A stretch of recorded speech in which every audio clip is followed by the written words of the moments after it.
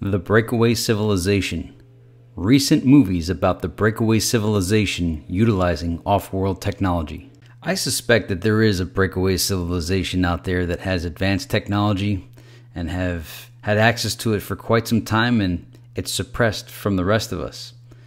In some cases, the breakaway civilization, I guess I live in it, being that I live in the United States, and the standard of living seems to be much higher here than elsewhere.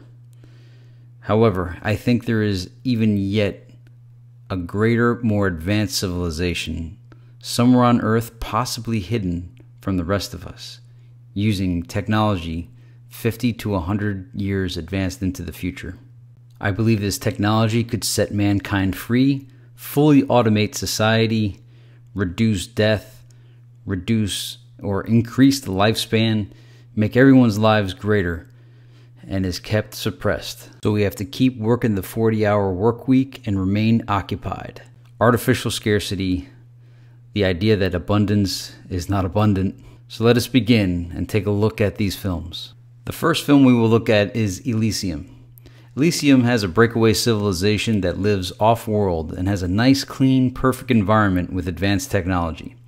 The rest of the masses live on Earth and are policed by robots and do not have access to the tech. In fact, everybody on Earth are employees, and what they create is used by the people on Elysium. So essentially, Earth is a labor colony. The movie was made by the director of District 9 and Chappie. His name is Neil Blomkamp. I suspect he got some of these ideas by living near Johannesburg and seeing, I guess there was probably a breakaway, what seemed like a breakaway civilization there, dividing the classes. These movies could be a metaphor or an analogy for the first world versus the third world, but living in the first world, I still believe there is a breakaway civilization even greater than what we consider the first world. In fact, we may call it the first world in order to conceal the existence of the breakaway civilization. And in Elysium, some people were sick and they needed medical treatment. The medical treatment existed in abundance on Elysium, but not on Earth, as well as a bunch of other technology that could liberate all the Earthlings. Jodie Foster's character, while her position seems mean-spirited, the way the movie plays out is exactly how she had expected it to. Once the Earthlings got a foot onto Elysium, they then exhausted all of the supplies and pretty much destroyed the nice, pristine life that they had set up for them, the civilized life in Elysium. So both sides are right and both sides are wrong. The thoughts that Jodie Foster had and the outcome of what happened reminded me of watching the newer version of The Time Machine starring Guy Pearce and the 7-Up guy, Orlando Jones. When Guy Pearce goes to the future, like 800,000 years in the future, he discovers that the human race is divided into what he thought was only 2 races, but really it was 3. You have the masses, which they were like 80 to 90%, and they were just regular people. And then you had this like super race that weren't that intelligent, but they were very aggressive, and they hunted the 80 to 90%. But then Guy Pearce discovers that there's this 1% of these super intelligent beings, and when he meets them, and it might be like a future version of himself, the guy says to him, you know, if I didn't control, he controlled everybody through his minds, like him and all the other 1% were able to control everybody's minds. And he said, if I didn't control them, they would exhaust all of the supplies in a matter of months. So I don't know if it was a justification for enslaving everybody's minds, or if it was an actual byproduct. The argument could be, can't you civilize these people? Isn't there enough to go around? I don't know the answer, but I like to believe in abundance, and I like to believe there's enough to go around. And if things are unlimited, even if people are massive consumers, what does it matter? The next film we will cover is Jupiter Ascending. And in Jupiter Ascending, Earth is owned by human-looking people that aren't from Earth. They have advanced technology that Earth humans don't have. They harvest humans for an elixir that gives them drastically extended lifespans. Earth is a colony, of which the humans are livestock. The film was directed by the Wachowskis, and they are the directors of The Matrix. They also had technology where they could just spray this spray upon any wound, and the wound would automatically heal itself. And they had the ability to create cities within hours. So even if a city was destroyed and demolished, they could reconstruct it within a short period of time.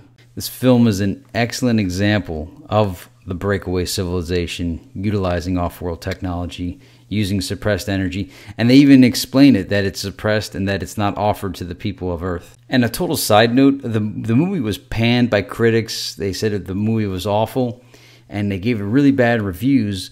Yet when I went to see it, the theater was packed with people, but when the movie ended, they all said, "Oh, this movie was garbage, it was trash." And I almost wonder if they went to the movie just to experience what the critics said. Throughout the whole movie, I was like jumping for joy. I'm like, I can't believe all this information is in this movie. And so I don't know why people thought this movie was so bad. It's no worse than any other movie that's out there. And this is why I say there's a message in the movies. I don't go for a plot. I suppose if people went for a plot, they wouldn't like it, but I don't know why. The plot wasn't that bad, and the special effects were incredible. It had everything a movie should have in it. So I don't know what they were expecting other than to basically parrot what they've been told by the critics to think. And it's almost like, the Wachowskis, they put out information out there that they or the establishment don't want you to know. So it's like they wanted to control everybody's mind, saying, "Oh, nothing to see here. This is a bad, crappy movie. Terrible plot, terrible acting." But I'll say this: Mila Kunis did look pretty bored with some of the lines that she was delivering. But that's kind of her style anyway. But who cares about the plot? Who cares about the storyline? I'm in it for the information, the disclosure. And this movie absolutely disclosed the Breakaway Civilization, the technology they have, that it's suppressed from you, that you don't have it, that you work, and they live. So Jupiter Ascending to me is great. The Wachowskis are great directors, great writers. Although Matrix 3 was kind of iffy, but Matrix 1 and 2 were fantastic. I still haven't seen Cloud Atlas, but Jupiter Ascending is great. Don't buy what the critics say. There's so much information packed into this. Our next breakaway film is Tomorrowland. And it's a breakaway civilization that has taken all of the top engineers out of the general population and brought them to engineer a perfect utopia. The movie covers suppressed technology and the breakaway civilization and how our minds are controlled. There's like a disclosure scene where Dr. House says they used to use hope and now they use fear to motivate us. But instead of... they thought the fear would get us to build a better planet, but instead all we did was sit around waiting for someone to come save us. And they were pretty disappointed. So the breakaway civilization observes Earth and then takes out the engineers. I think the movie was directed by Brad Bird, and I think he turned down Star Wars to direct Tomorrowland, and I really commend him for that. This movie was fantastic. It was incredible that Disney made this movie. And I actually got to see a sneak preview version of it in Epcot in this theater where you'd feel the wind and the heat. And it was like a theater that really worked on your senses. When I saw the 10-minute preview that they provided us, I was like, man, this is a movie about the breakaway civilization. I can't believe Disney made this movie. The movie is so over the head of the general population. So most people thought this movie was weak. But man, it's like a recruitment film in a good way, and it reveals so much that I'm astonished that it was made. But like I said, it's way over the majority of people's head. But if you get a chance, definitely see Tomorrowland with this context in mind. It's incredible. They even have an ode to Nikola Tesla in the film, and it says that him, Edison, and a few other great minds designed the Eiffel Tower as a rocket. So if anything could tempt you to go see the movie, go see that, to see the secret room with the statue of Nikola Tesla in the Eiffel Tower. All right, this next one is Atlas Shrugged 3, Who is John Galt? Some may think I'm stretching it on this, but in Atlas Shrugged 3, where John Galt takes everybody to John Galt's Gulch, Midas Mulligan's location, is a breakaway civilization by definition. And they were removed. John Galt removed all of the producers, aka the men of the mind, and brought them to Galt's Gulch, Midas Mulligan's place. And we could see a recurring theme between Tomorrowland and Atlas Shrugged 3, who was John Galt, in that in Tomorrowland it was the engineers that were removed from society. And in Atlas Shrugged 3, it's the men of the mind. Well, pretty much the men of the mind are the engineers. So this recurring theme is in those two. And in the book 1984, in the subsection called The Theory and Practice of Oligarchical Collectivism, it says that they will remove all of the greatest minds and all of the greatest engineers from society and put them on weapons projects. So that, because if they were left in society, the engineers would engineer society to be great, to manufacture abundance, and to automate everything so that people wouldn't have to work. And if people weren't occupied and had to work all the time, they then would see who's controlling everything. So they remove all of the engineers and put them on weapons projects, and the weapons will be used for warfare. And the warfare isn't necessarily there to kill people, but the warfare is there to destroy the manufactured goods, and that is to destroy the surplus so that everybody has to continue working. So, yeah, again, it's to keep people working, to prevent abundance, to manufacture artificial scarcity. But Atlas Shrugged 3 isn't doing that. It's just showing they removed the men of the mind from society to create a little utopia based on their values of the free market. And when the looters fully destroyed their society, they would go reclaim it. It's a great movie. I enjoy Atlas Shrugged. It's a transformative book. It's considered one of the most influential books in America. And a lot of people hate it because they think it's about capitalism gone wild, but it's really about not letting people guilt you out of your creations, or guilt you out of your success, guilt you out of your achievements, make you feel bad for being excellent.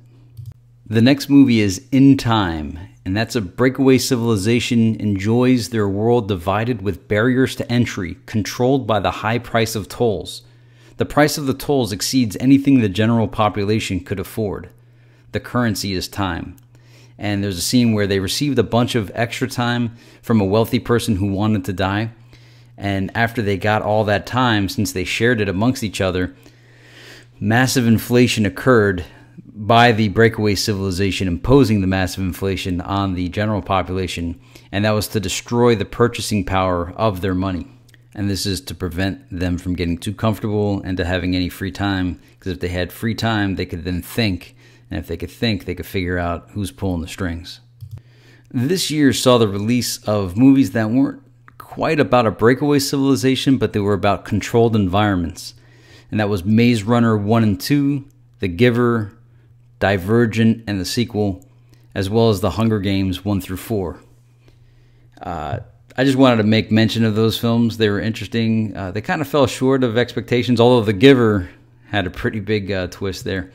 I just want to make mention that these films do exist, and they're worth checking out based on controlled environments, conditioned society, conditioned societal classes, and the like. The term breakaway civilization, I didn't coin it. It was coined by Richard Dolan, and it's also made popular by Catherine Austin Fitts. They're friends, Catherine Austin Fitts and Richard Dolan. You really should look up Catherine Austin Fitts speeches or Richard Dolan speeches. They're both fantastic. Catherine Austin Fitts is absolutely incredible, especially her life story.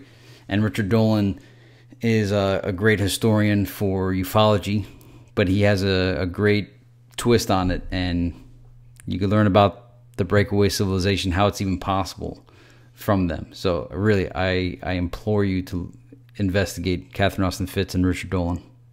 I'm just wondering if any of you saw The Last Starfighter as a kid. That's where I first think I became aware of the breakaway civilization, and I've been waiting for them to find me and take me to space and let me join their Starfleet Academy.